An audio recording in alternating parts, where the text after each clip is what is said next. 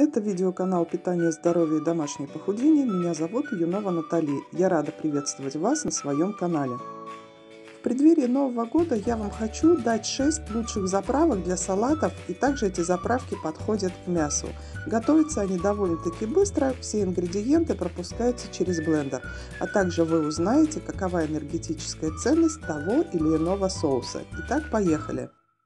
Рецепт номер 1. Кефирно-чесночная заправка. Она станет идеальным решением для легких салатов из овощей.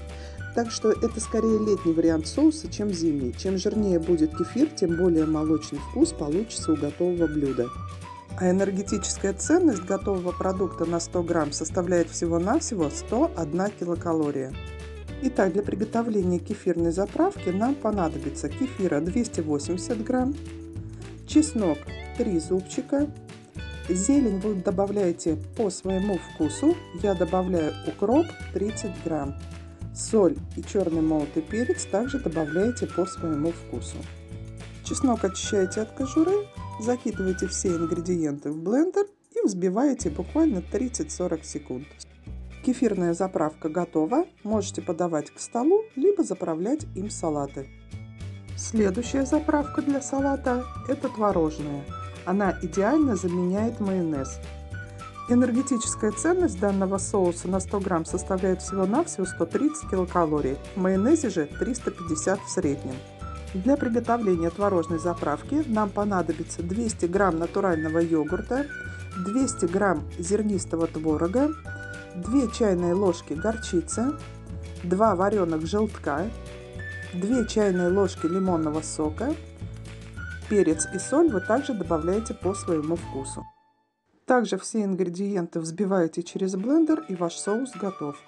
Следующая заправка для салатов так и называется диетическая, потому что она делается на льняном масле.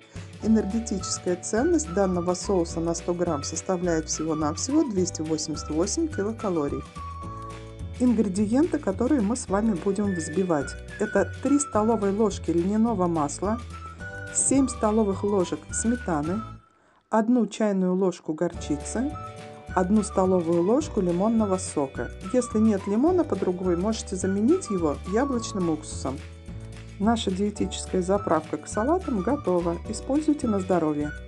Следующий соус, который вы можете приготовить, это апельсиновый. Он идеально сочетается как с мясом, так и с овощами. Энергетическая ценность данного соуса на 100 грамм составляет всего-навсего 145 килокалорий.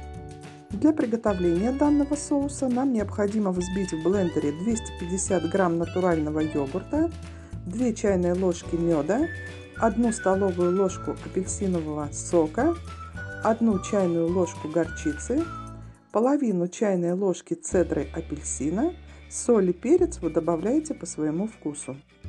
Вот и готов апельсиновый соус.